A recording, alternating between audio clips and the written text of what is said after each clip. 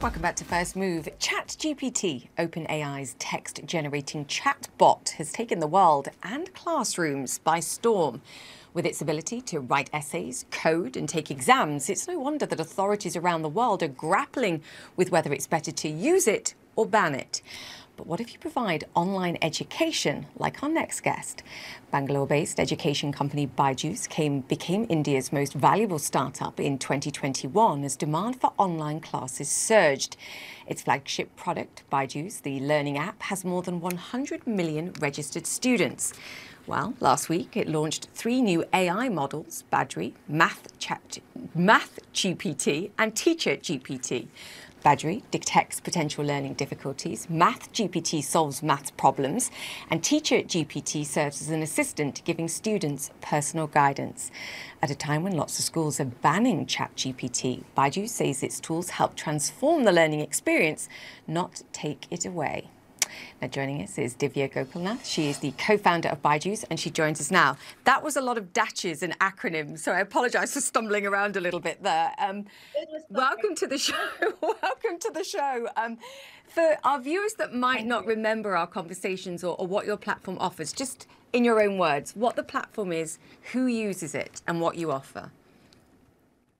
Yes, so today we are proud to serve 150 million students and working professionals across the world. From apps and services and classrooms. So we've been able to help students learn better, fall in love with learning. So we serve students from ages 4 all the way to 40 and beyond, from early school, preschool, all the way up to upskilling and test prep. We are core educators. We've launched our company in 2011. And all along the way, we've used technology to positively disrupt everything that we do, to move from thousands to millions, to ensure that learning is personalized, engaging, and effective. Okay. And then we had the pandemic and the wave of people going from sometimes using online education to supplement what they do to suddenly that being the primary for many people around the world. How did that impact the number of people that both use the platform but also subscribe to the platform? Because those are different numbers.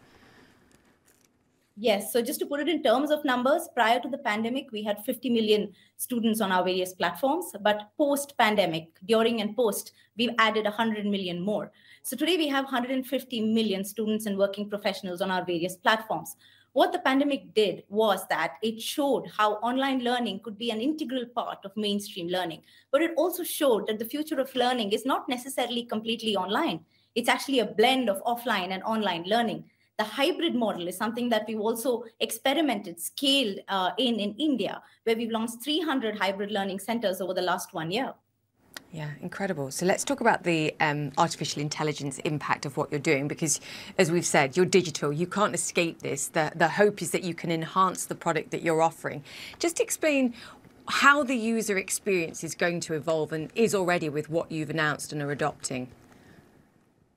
Yes, so with BYJU'S, which is the suite of AI transformer models, 2 of which are powered by GPT-4 does, is that we've seamlessly blended the brilliance of artificial intelligence with the guiding touch of experienced educators. So our dedicated team of passionate technologists and AI researchers, they've tirelessly trained these models on the billions of touch points of our vast and diverse student base. So we meticulously aligned every aspect of our content with established curricula, ensuring, I would say, a perfect harmony between our AI models and the existing educational framework. So over the past 1.5 years, we've trained, various large language models like GPT-4. And what sets BYJU'S apart now is its unrivaled hyper-personalization, which means that every student who uses our various platforms would learn in a way which is suited to them, as per their style, as per their size, as per their pace of learning. Mm. Our eagle-eared viewers will recognise, because I talk about this a lot on the show, the difference between ChatGPT 3.5 and ChatGPT 4 in terms of accuracy, and a reduction in some of the crazy hallucinations is vast. So it's interesting to hear you talk about ChatGPT 4, which I think is crucial. You talk about an accuracy rate of 90%, and you also mentioned the word training. How many people trained the data that's going into the models that you're using? Because the training is key, and that's lots and lots of people. I guess I'm getting to the cost of all this, Divya. How have you achieved this? So I would say more than the people, we've also used the right tools. So just to be clear, it's not the large language model that does math. It's the BYJU'S tools that do math, like companies like GeoGebra, which we had acquired. So if I had to put a cost to this over the last 1.5 years, it would be close to $100 million, including the acquisitions that we've made that has gone into training these models to ensure a very high accuracy. So close to 90% is a very, very good accuracy to ensure that the students are going on a hyper-personalized journey as per their style. I mean, that's a huge investment in artificial intelligence. Are you profitable? I know it's difficult in you're still in growth mode, you're investing like crazy into things like artificial intelligence. Are you profitable as a business? We have multiple, I would say, streams running under BYJU'S. So we have the apps, the BYJU'S learning app, which is profitable, but the investments are heavy in the future, which is like AI. The investments are heavy in our hybrid mode of learning, which is BYJU'S Tuition Center. And we also have subsidiaries in India like Akash BYJU'S, which are already doing well and cash flow positive. So it is a mix, I would say, but wherever we've launched the product some time ago, all of those are positive, profitable, but then there are investments being made in future products, which we hope to be profitable very soon. You're working on it. Can you imagine a situation where this replaces teachers? And do you understand why some school districts, whether it's in the United States or countries around the world, are saying, OK, we have to ban this. It's effectively cheating. We can't control it. Is that a mistake in your mind? And can it be better controlled and quite quickly? On the question of tech and teachers, for me, it's never been tech versus teachers. It's always been tech and teachers. And for this, I speak as a teacher myself. When I started at the age of 21, I know that if I had a tool which would help me, give me feedback, categorical feedback on how I could improve, I would be a much better teacher, much faster. So what all our AI models do is that they not just enable students, they also enable teachers. These kind of tools in the hands of the teacher can help them teach better, can help them give feedback in such a beautiful way that they would be able to help a child understand exactly how they can do better. So if anything, it's making them stronger. And just to put it in terms of numbers, over the last 1.5 years, we've employed 25,000 teachers, most of them women, teaching from home to the rest of the world. So if anything, tech has actually enabled teachers.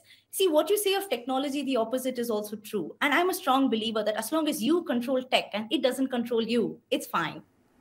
I love that. It's not tech versus teachers, it's tech and teachers. We need you perhaps to send a message. Would you agree, though, very quickly, it's different doing this digitally to being in person in a classroom and being able to control this in some way? Do you accept that difference, or you say no? You can say no. I see that it's best used in a blended format.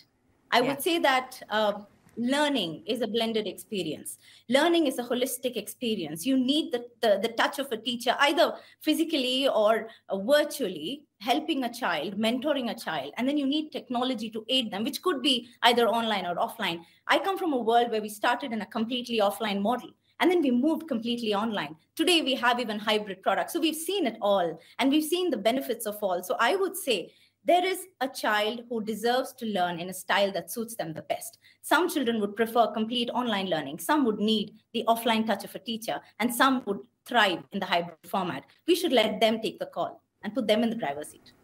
Oh my goodness, I have loads more questions for you. You're going to have to come back soon and we'll talk more about the business itself. But for now, great to chat to you. Thank you. The co-founder there of BYJU'S, Divya, great to chat. Thank you. More First Move after this.